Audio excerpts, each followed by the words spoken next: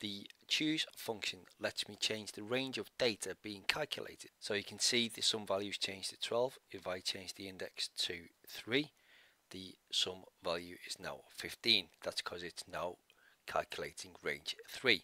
The syntax for using the sum and choose functions together is this. So if I type equals, then sum, then open parentheses or bracket, type choose, then open another parentheses or bracket, then we enter the index number.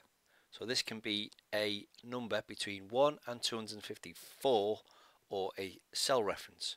So let's choose the cell reference. Going to use cell C3, then comma, your first value. So in this case we're going to use a range of values.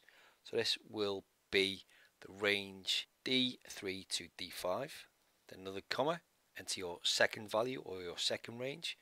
So that is E3 colon 5, comma, your third range, which is F3 colon to F5, then close your first bracket or parentheses, and then close your second bracket or parentheses, and press enter or return on your keyboard.